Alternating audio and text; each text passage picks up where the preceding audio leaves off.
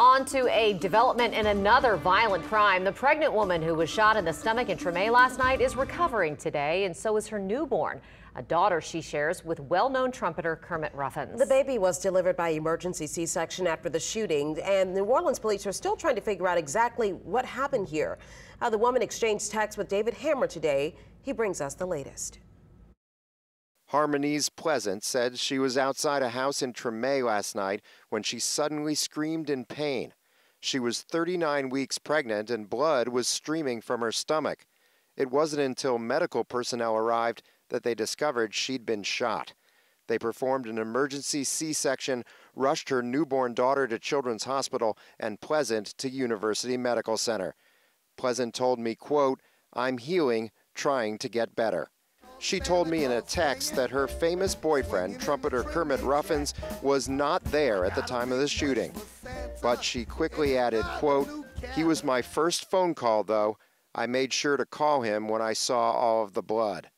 Our cameras showed Ruffins on the scene Thursday night about 3 hours after the shooting, looking shaken as he talked with detectives. NOPD declined to give more details, saying the investigation continues and they have no suspects. Multiple sources with knowledge of the investigation said police questioned Ruffins last night, but he was never detained. Efforts to reach Ruffins directly were unsuccessful, but he posted a photo of Pleasant on his Instagram page and wrote, quote, "Harmony's and baby doing fine. The violence of our beautiful city has hit home." Pleasant is the well-liked office coordinator at Rev Realtors. Just last month, one of the realtors there, Kelly Ryan, was carjacked at the Costco gas station and brutally dragged across the lot. Another stark reminder that the violence has hit home far too often for way too many New Orleanians.